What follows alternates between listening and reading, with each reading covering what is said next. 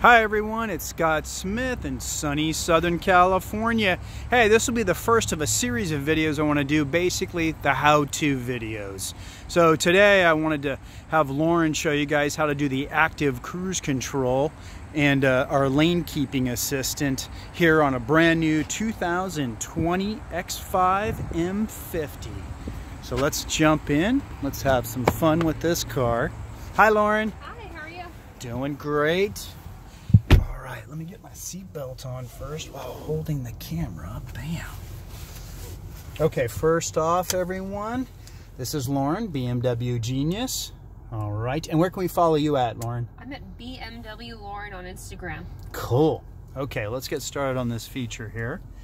We're going to start, we got the activation and customizing buttons here on the left side of the steering wheel. Lauren's going to show you all that. We have, this car has driver assistance professional with active cruise control to stop and go. So when I press this button here, it's going to come up on my dash which one I'm going to use. The one that's on the left that's lit, the right that's lit up right now is actually with lane keep assist. And then the one on the left is a standard cruise control with the distance keeping, or active cruise control. So you can switch between which one you want. Great. And what else do what do these different buttons do here? And this is to set the distance between yourself and another car.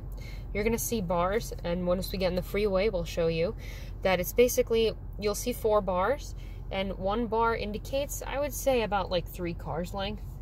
Somewhere right around there. Yeah. Okay. And then this is obviously for the speed. If you press it gently, it goes up by 1 mile. If you press it up all the way, it goes up by 5 miles. And then if you press the brake manually, because it does have the distance keeping, you can press this to resume what you were last doing. And this is an M50i, so here's the speed limiter here if you want to, warn yourself from going over 100 miles an hour here. So. And then, of course, this is to set it, and then you can press this button again to turn it off, which I've done right now. Oh, great. Okay, so it's currently off. Well, great. Let's get started. Lauren's going to take us over to the freeway. So we'll do this at normal speeds just to show you how the feature works. Yeah, we're in a 2020 X5 M50. Cars now for the 2020 model has been jumped up to 523 horsepower, 553 foot-pounds of torque. BMW's got it rated at 0 to 60 at 4.1 seconds. So it's definitely a fun car to show off some of the advanced systems that BMW has available.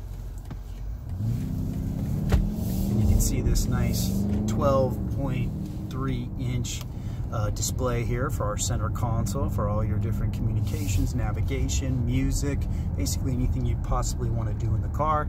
Then you've also got the same size big digital display over there with your tach and your speed on the outer edges. And then there's multiple different features and things you can have up there too. So we're heading towards the freeway. Guess what time is it? It's about 4:40 here in California. Lauren's gonna have a little fun with the car because it does stick like glue. Oh yeah. It's one thing about going from A to B, huh, Lauren? You definitely always want to have fun in a BMW. It doesn't have to be boring. I mean, it's hard not to want to, because the car, you can feel it just wants to go. Wants to jump. So we're going to put it back into just comfort mode, and then Lauren will get out here to a nice lane where she can have fun, and then we're going to set up the system. Nothing too crazy. So I'm just going to set my cruise control now, and I'm going to press set, and then now I'm going to increase the speed to 75. There you go. I set it, and then I basically, can you see the bars on the head-up display? Let's show them the heads-up display. Oh, there we go. So, yeah. Yeah. I know it's flickering a little bit. Yeah. And you guys can kind of see, and then you can set up the distance.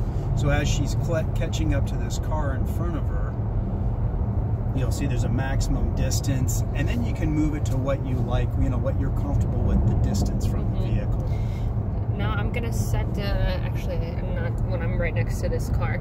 For me personally, I will not be using on a daily drive the lane keeping assistant. I don't like it. I like to drive the car. I mean, it's a BMW, wants to be driven, but it's a very nice feature for like long drives. So I guess I'll try it now. So I'm gonna switch the mode over to assisted driving. So you see, it keeps me in my lane. Yeah, and it does it lets me know, you know, to put my bottom. hands back on the steering wheel, basically.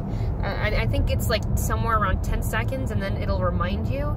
Like, for a lot of people, it's kind of scary. See, now it's blinking yellow, and I'm going to put my hands back on the wheel. And you can show them that. So let's go ahead and take your hands off again, but show them the green wheel over there in the dash. Right there. Yeah, just kind of show them, yeah, it's underneath the speed. But see how it's yellow and now it's saying, now it'll go to red and beep. So it will eventually, you know, tell you, hey, See, now I'm braking. I'm not doing that myself. Yeah, so the car's all braking by itself. So, and right now it's kind of busy, so we got a lot of people heading home. But a really nice system, I think.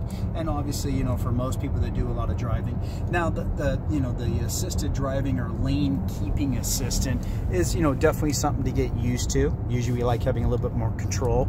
And it's really something that you have to activate. So, you know, when you get on the freeway and it's going to be a long drive or whatever, it is nice to have just in case you do drop something or something happens and you do have to take your hands off the wheel. It's definitely a nice feature to have.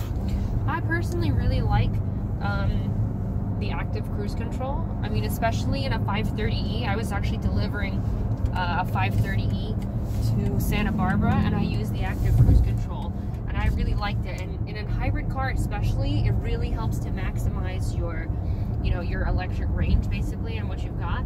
But it's really, sometimes you don't always feel like driving aggressively. Even if you're driving a car like this, sometimes you just want to relax, and that's when I think that the active cruise control really becomes super convenient, and it's just a really great feature to have, especially an i3. I don't think if I were to get an i3, it would have to have the active cruise control feature. It's a nice feature, yeah. I had it on a previous BMW and definitely enjoyed it, and I had a short trip home, maybe about 10 miles.